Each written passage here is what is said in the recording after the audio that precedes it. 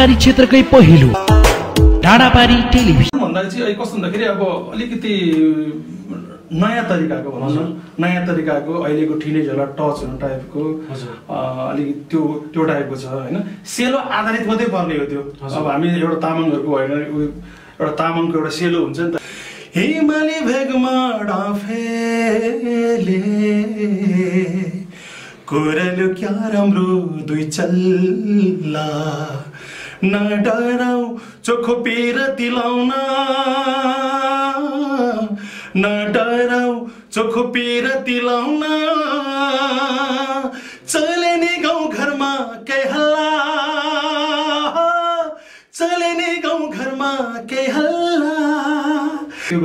त्यो बेलाको एल्बम निकाल्ने धेरै अब अग्रज कलाकारहरू धेरै राम्रो त्यतिले इन्कम पनि गर्नुभयो। अहिले त धेरै अब यो इन्टरनेटको जमानामा होइन, युट्युबको जमानामा होइन, अनि फेसबुकको जमानामा अब यस्तो भइसक्यो कस्तो भन्दाखेरि सङ्गीत चाहिँ म सङ्गीतमा केही गर्छु भन्ने कुरो चाहिँ आफ्नो मनभित्रबाट आउनु पऱ्यो क्या। त्यसलाई अगाडि चाहिँ पैसामा जोख्ने होइन, त्यसलाई चाहिँ केही थाहा हुँदैन।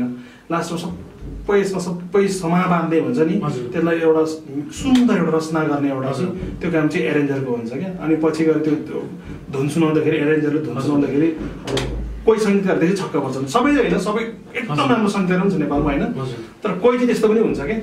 अनि त्यहाँबाट एरेन्जरको एउटा खम्बा जस्तो लाग्छ मलाई चाहिँ। तपाईँको अहिले युट्युबमा चाहिँ कस्तो खालको गीत चल्छ भन्दाखेरि एकदमै अहिले मान्छेलाई अलिकति मनोरञ्जन टाइपको गीतहरू चलिरहेको छ, जुन अलिकति सेन्टिमेन्टल अलिकति गीत भन्दा गीत बोकेको गीत चाहिँ अलिकति कम चलिरहेको जस्तो लाग्छ मलाई। त्यही कारणले अहिले चाहिँ अब मान्छेले जमाना हेरेर चाहिँ अलिकति अहिलेको सिङ्गरहरू पनि जुन नयाँ पिँढीहरू हुनुहुन्छ होइन, एकदम गीत सङ्गीतको मार्फतबाट सबैलाई हामीले चेतना दिने हो। अब चेतना भनेको मान्छेले हरेक किसिम दिन्छ क्या। कसैले गीत गाएर दिन्छ, कसैले बोलेर दिन्छ, कसैले कविता वाचन गरेर दिन्छ होइन। यो चेतना भनेको कुरो त मुखले दियो, आखिर गीत पनि मुखले गाउनु त हो नि होइन, जस्तो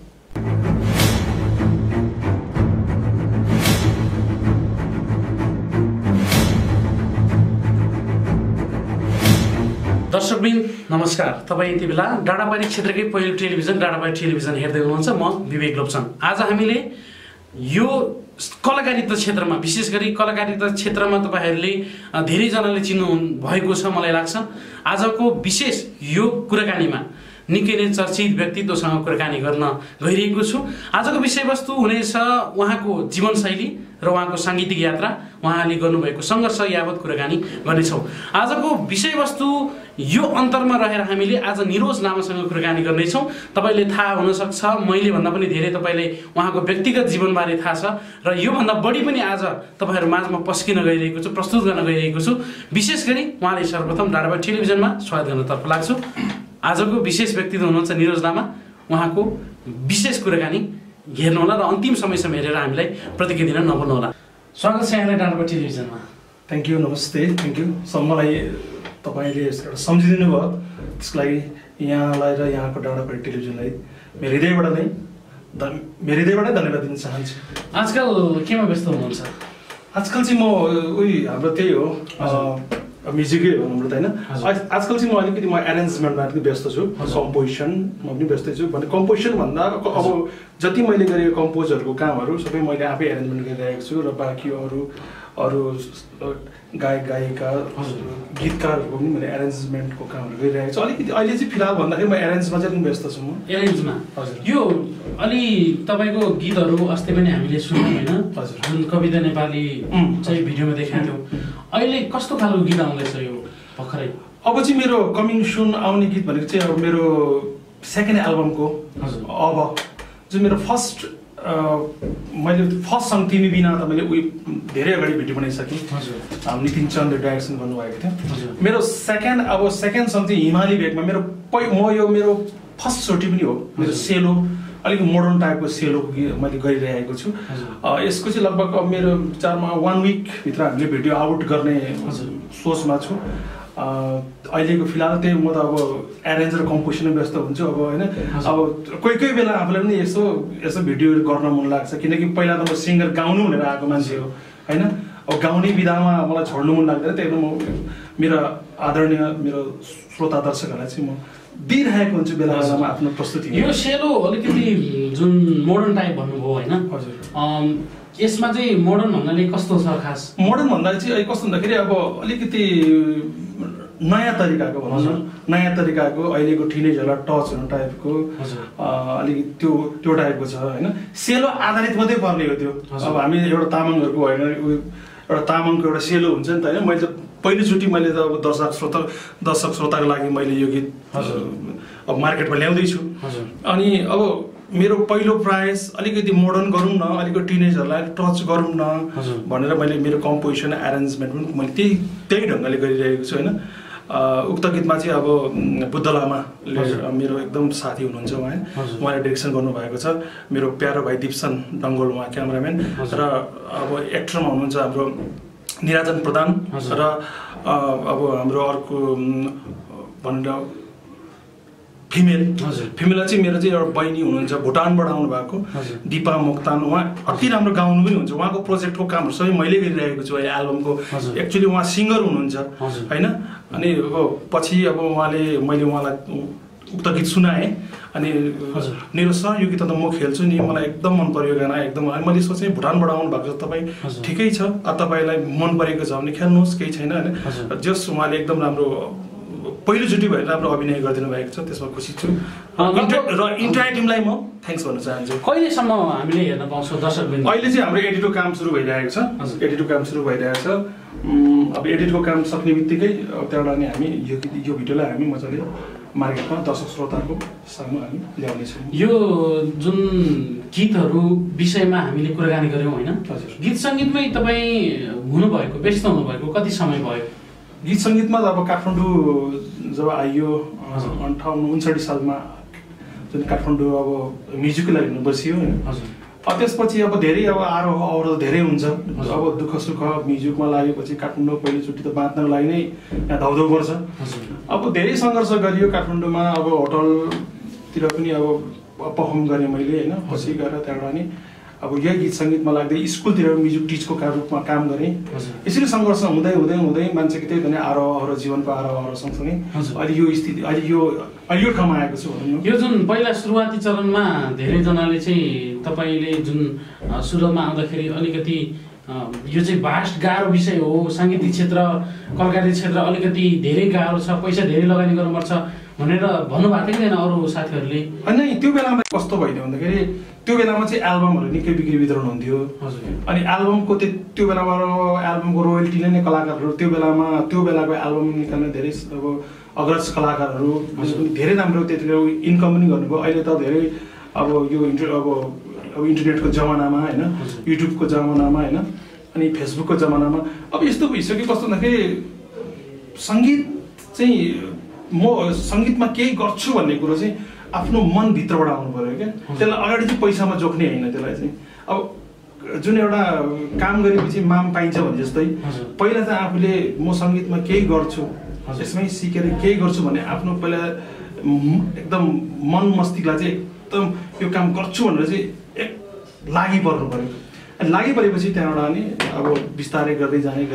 हजुर, अहिले त विशेष गरी पैसा अलिकति लगानी गरिदियो अनि सङ्गीतको ज्ञान पनि हुँदैन होइन, त्यस्तो खालको जुन अहिले धेरै भइरहेको छ, के भन्न चाहनुहुन्छ यो विषयमा? यो विषयमा के भन्न चाहन्छु भन्दाखेरि अहिले चाहिँ यो खास भन्दा अब फेसबुक इन्टरनेट होइन, अहिले हाम्रो सोसियल मिडियाले गर्दाखेरि चाहिँ धेरै कलाकारलाई सजिलो छ।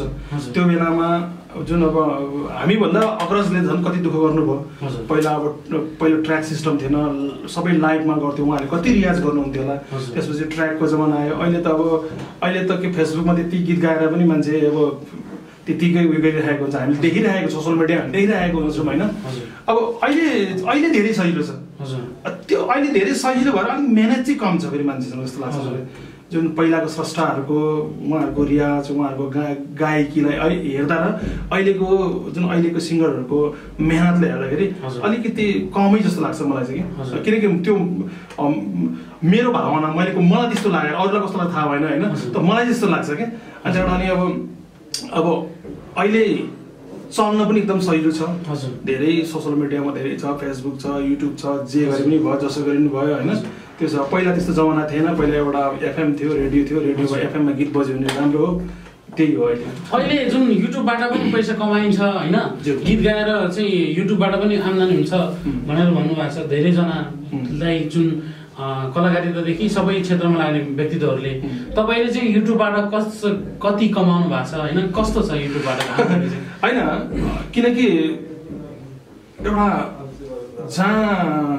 जहाँ एउटा जुन पहिलाको सिस्टमहरू थियो क्यासेट बिक्नु छोड्यो युट्युबको जमाना आयो एउटा कलाकारलाई त राम्रो कुरो हो नि त होइन नव कलाकार कसरी बाँच्ने मेन गीतकारहरूले त्यो लगानी गरेको हुनुहुन्छ होइन गीतकार त प्रायः त ओझेलमै हुन्छ नि त होइन अब जुन गीतकारहरूले एकदम लगानी गरिराख्नुहुन्छ अब देश बाहिर रहनु भएको गीतकारहरू हुनुहुन्छ देशभित्र रहनु भएको गीतकारहरू लगानी गरिराख्नुहुन्छ किनकि उहाँहरूले पैसाको लगानी भन्दा पनि उहाँहरूको आफ्नो नामको लागि आफ्नो आत्मसन्तुष्टिको जस्तो लाग्छ मलाई कि अनि अहिले चाहिँ अब युट्युबबाट चाहिँ अब तपाईँको अहिले युट्युबमा चाहिँ कस्तो खालको गीत चल्छ भन्दाखेरि एकदमै अहिले मान्छेलाई अलिकति मनोरञ्जन टाइपको गीतहरू चलिरहेको छ जुन अलिकति सेन्टिमेन्टल अलिकति गीत भन्दा गीत बोकेको गीत चाहिँ अलिकति कम चलिरहेको जस्तो लाग्छ मलाई त्यही कारणले अहिले चाहिँ अब मान्छेले जमाना हेरेर चाहिँ अलिकति अहिलेको सिङ्गरहरू पनि जुन नयाँ पिँढीहरू हुनुहुन्छ होइन अब हामी पनि भनौँ न जस्ट म पनि भन्छु होइन म पनि अब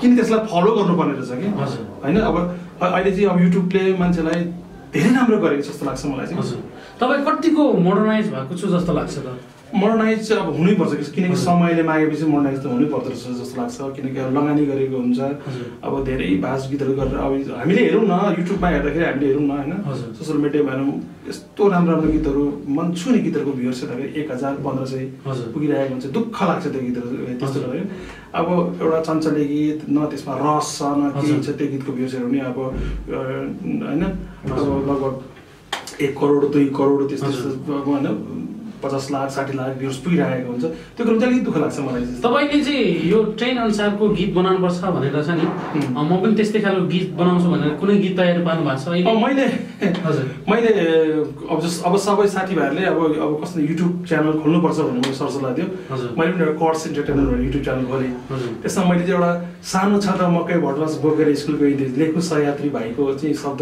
मैले आफै गरेँ मैले भर्खरको थोप्स फ्यामिली भन्ने एउटा मेरै गाउँको मेरो भाइ भतिजालाई नै डान्स गराएर एउटा त्यो गरेको छु अनि अहिले त्यति साह्रो फिलहाल त्यति एउटा चाहिँ गरेँ त्यहाँबाट मैले गरेको छुइनँ यो जुन गीतकार भन्नुभयो अघि नै ओझेलमा रहने र एरेन्जरको नाम पनि राखिँदैन कतिपय गीतहरूमा त्यो चाहिँ अलिकति त्यो चाहिँ उहाँहरूको गल्ती हो त्यो चाहिँ म चाहिँ के भन्छु भने एरेन्जरले पहिला मान्छेले एउटा धुन दिएको हुन्छ कम्पोजको धुन दिएको हुन्छ कतिलाई त्यो धुन मैले कुन तालमा गरेको छु त्यो गीतमा कुन नोटहरू कुन कर्ड्सहरू लागेको छ त्यो केही थाहा हुँदैन लास्टमा सबै समा बाँध्दै हुन्छ नि त्यसलाई एउटा सुन्दर एउटा रचना गर्ने एउटा चाहिँ त्यो काम चाहिँ एरेन्जरको हुन्छ क्या अनि पछि गएर त्यो धुन सुनाउँदाखेरि एरेन्जरले धुन सुनाउँदाखेरि कोही सङ्गीतकारदेखि छक्क पर्छन् सबै होइन सबै एकदम राम्रो सङ्गीतकार हुन्छ नेपालमा होइन तर कोही चाहिँ त्यस्तो पनि हुन्छ कि अनि त्यहाँबाट एरेन्जरको एउटा खम्बा जस्तो लाग्छ मलाई खम्बा हो तर खम्बालाई चाहिँ धेरैले चाहिँ मान्छेहरूले सङ्गीतले चिन्ने सङ्गीत अझ ब्याग हुन्छ अझ गायकले धेरै चिन्छ गायक भनेको त एउटा टाउकै हो किनकि उसको आवाज बिक्री भइरहेछ त्यहाँ अब त्यस्तो हामीले गीत सुनाउनेको एउटा दर्शक श्रोतालाई हो कि दर्शक श्रोतालाई त कहाँ स्ट्रिङ बजिरहेछ कहाँ कर्ड्स बजिरहेछ कहाँ गिटारको राम्रो पिस बजिरहेको छ होइन कस्तो बिट चलिरहेको छ होइन लुप्सहरू के चलिरहेको छ आरपिजी के चलिरहेको त्यो कुरो थाहा हुँदैन त होइन दर्शक श्रोताहरू हाम्रो लागि भगवान् हुन् उहाँले के सुन्नुहुन्छ उहाँले सिर्फ आवाज मात्रै सुन्नु भएको छ कि त्यही भएर चाहिँ अलिकति ओझेलो परे जस्तो लाग्छ मलाई यो एरेन्जको बारेमा के बताइदिनुहोस् न यो धेरैजनालाई चाहिँ एरेन्ज भनेको के हो होइन यो पनि थाहा छैन र गीतमा चाहिँ के अब म्युजिक गर्छ भने चाहिँ कसो सम्झाउने बाजाहरू बजाउने के बाजाहरू फ्लुट बजाउने उसले दमा बजाउने यावत सबै बाजाहरू उसले बजाउने सोध्दो रहेछ तर एरेन्जको बारेमा के बताइदिनुहोस् एरेन्ज के हो भनेर एरेन्ज मेरो विचारमा एरेन्ज भनेर डिजाइन हो एउटा क्या हजुर हामीले डिजाइन गर्छौँ त्यहाँबाट डिजाइनमा त्यहाँबाट अब हामी एउटा कम्पोज एउटा धुनलाई हामी त्यहाँबाट त्यसलाई के बाजाहरू हाल्ने के अरे अब त्यसलाई अब धेरै किसिमको त्यसमा अब स्ट्रिङ कसरी चलाउने त्यसमा म्युजिक पिसहरू कस्तो किसिमको बनाउने भन्ने कुरो चाहिँ आदि इत्यादि चाहिँ सङ्गीत संयोजन हुन्छ नेपालले जस्तै एरेन्ज भन्छ होइन एरेन्जर भने चाहिँ इङ्ग्लिसमा भयो सङ्गीत संयोजन भनिन्छ होइन अब इन्डियामा त प्रोग्रामर पनि हुन्छ एरेन्जर पनि हुन्छ हाम्रो नेपालमा त्यो सम्भव पनि छैन किन हाम्रो बजेट पनि अलिक सानै हुन्छ अब एरेन्जर भनेको चाहिँ एउटा सङ्गीत संयोजन त्यो धुनलाई चाहिँ एउटा मिठो प्रस्तुतिकरण गर्ने त्यसमा अब स्टुडियोमा गएर लाइभ बाजेर हाल्ने भनेको चाहिँ अब म्युजिसियनहरू हुनुहुन्छ उहाँहरूले चाहिँ त्यहाँबाट हामीले बनाएको डमीमा उहाँहरूले चाहिँ के अरे अब इन्स्ट्रुमेन्ट अब लाइभ इन्स्ट्रुमेन्ट उहाँहरूले चाहिँ प्ले गरिदिनुहुन्छ हाम्रो निर्देशनमा यति मात्रै फरक चाहिँ यो जुन तपाईँको नाम चाहिँ निरोज लामा हजुर तामाङ हुनुहुन्छ अनि तामाङ गीतहरू चाहिँ थोरै गाउनु भएको छ किन अनि एक्चुअली कस्तो भन्दाखेरि म तामाङलाई एकदम सम्मान गर्छु होइन म पनि खास तामाङ हो मैले यहाँ काठमाडौँ आएर लामाले खास मेरो नाम निरोज तामाङ हो काठमाडौँमा चाहिँ सबैको अब त्यो पहिलाको बेलामा चाहिँ सबै लामा लामा लामा भन्दा म त्यतिखेर बोहाएको मात्र हो होइन अब निरोज लामा भयो सबै निरोज लामा भनेर चाहिँ त्यसमा केही छैन आखिर हामी तामाङै हो होइन अब म तामाङ गीत चाहिँ कस्तो भन्दाखेरि अब मलाई एक्चुअली भन्दाखेरि मलाई त्यति साह्रो किन हाम्रो पूर्वतिर अलिक कम बोल्छन् बोल्नुहुन्छ अब जस्तो मेरो बुवा मेरो मम्मीहरूले पनि अब बोल्नु त हुन्छ तर हामी अब त्यसमा अलिकति ध्यान भएन होइन त्यो पनि भएर हुन्छ र अहिले चाहिँ अब जुन यो समयमा आएर चाहिँ मैले चाहिँ मलाई आफै फिल भयो कि तामाङको छोरो भएर त्यत्रो तामाङ अब एउटा नेपालको तामाङ सेलो गीतहरू जस्तो नेपालको एउटा तामाङको त धेरै इतिहास छ गीतमा त धेरै मान्छे नि तामाङ गीत त होइन मैले पनि केही योगदान गर्नुपर्छ केही गर्नुपर्छ भनेर त्यहाँबाट अहिले चाहिँ मैले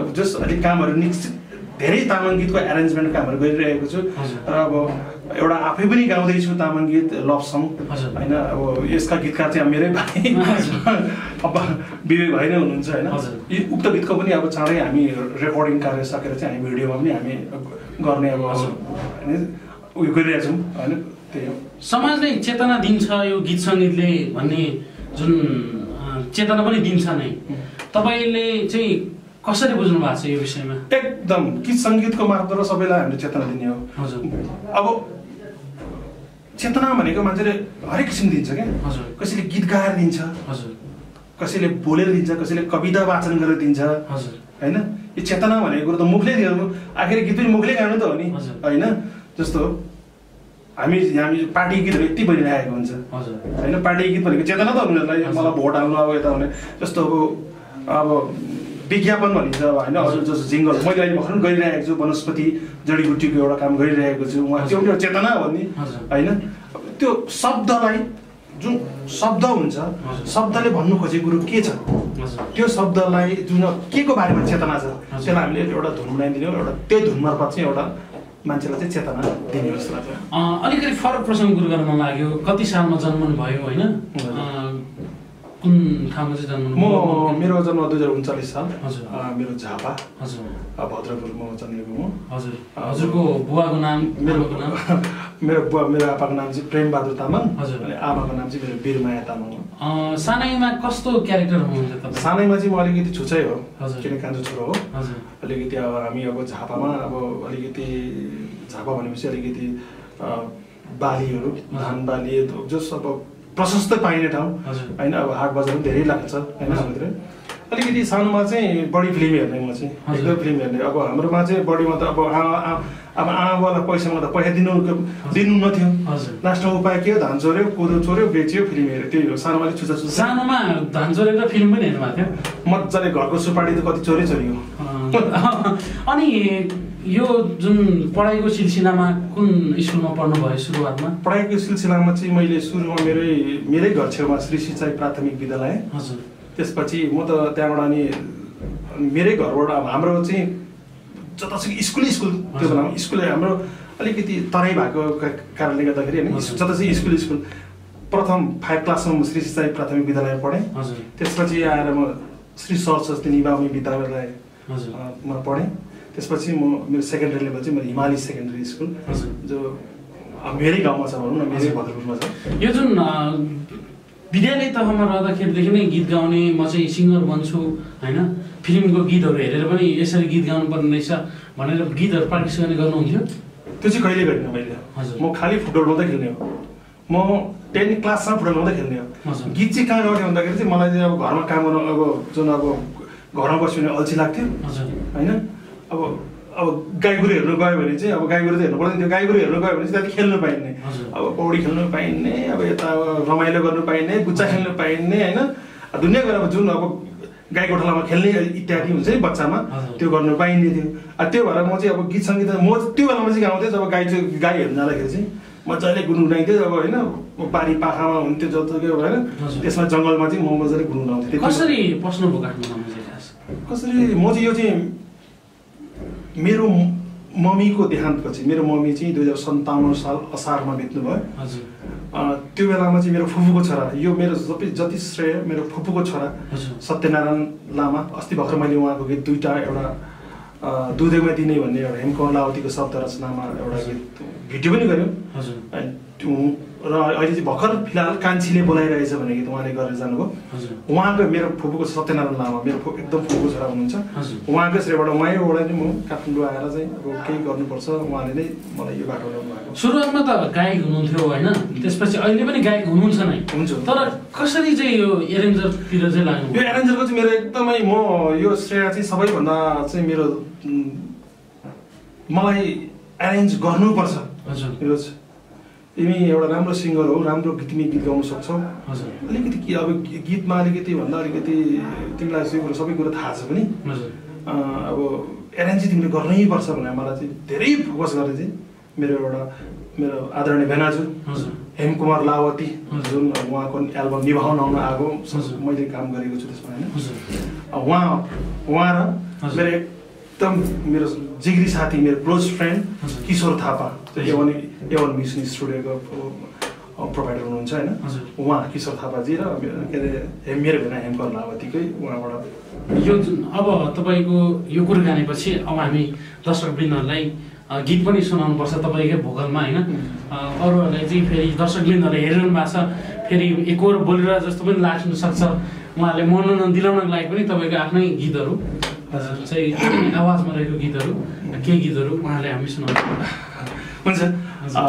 मेरो अब यो आउँदै गरेको गीत गलत ठिक छैन, हिमाली भेगमा बताउँछु म गीत। हजुर हिमाली भेगमा डाफेले कोरल्यो क्या राम्रो दुई चल्ला, हिमाली भेगमा डाफेले कोरल्यो क्या राम्रो दुई चल्ला, न डराउ चोखो पिरती लाउन, न डराउ चोखो पिरती लाउन, चले नि गाउँ घरमा केही हल्ला, चले नि गाउँ घरमा केही हल्ला, चले नि गाउँ घरमा केही हल्ला, हो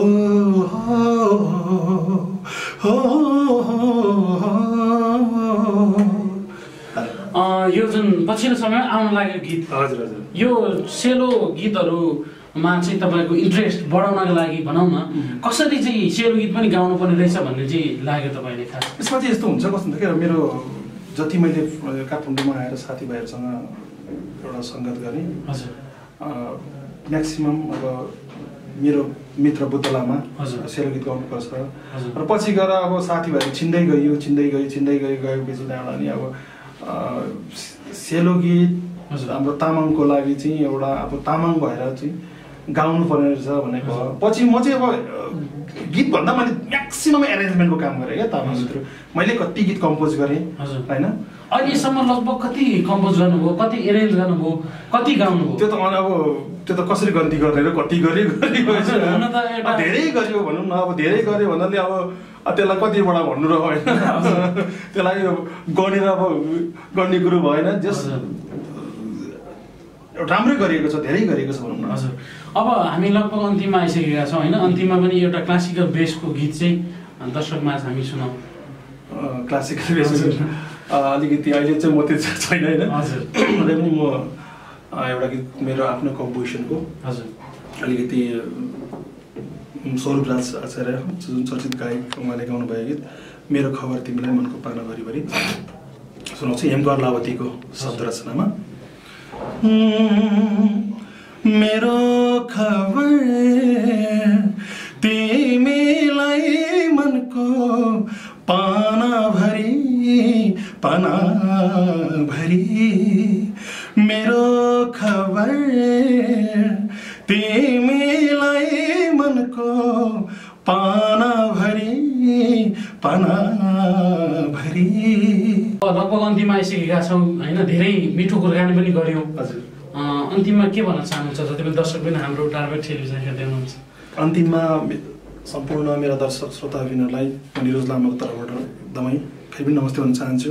मेरो आउँदै गरेको गीत हिमाली भेगमा यहाँहरू समक्ष चाँडै आउँदैछ, प्लिज माया गरिदिनु होला। र स्पेसली मलाई यो आज अवसर दिनुभएकोमा डाँडापारी टेलिभिजनलाई म विशेष धन्यवाद दिन चाहन्छु र विवेक भाइलाई पनि धेरै धेरै धन्यवाद दिन चाहन्छु। Thank you. तपाईँको जुन साङ्गीतिक यात्रा जहिले सफल रहोस् र फेरि हामीले निरोज लामा चाहिँ देख्न पाउन्, छाएको देख्न पाउन्। यही म्युजिक क्षेत्रको लागि तपाईँले धेरै धेरै शुभकामना छन्। दर्शकबिन, आज हामीले जुन गायन क्षेत्रमा निकै नै चर्चा कमाउनु भएका निरोज लामासँग कुराकानी गऱ्यौँ। एरेन्जर, साङ्गीतिक क्षेत्रमा उहाँले चाहिँ गीत पनि गाउनु भएको छ, गायक पनि हुनुहुन्छ र सङ्गीतकार पनि हुनुहुन्छ। यो धेरै प्रतिभा उहाँसँग छ। यति भन्दै आजको यो विशेष कुराकानी यही समाप्त हुन्छ। हस्त नमस्कार।